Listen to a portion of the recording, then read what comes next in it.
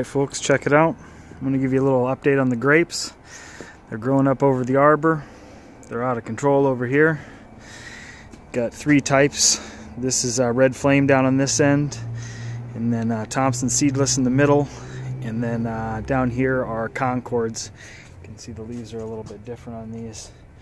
The new trellis on the top with the overhang is working great, and you can see we even have grapes coming in. I think those are Concords hanging up there that have made their way all the way over here.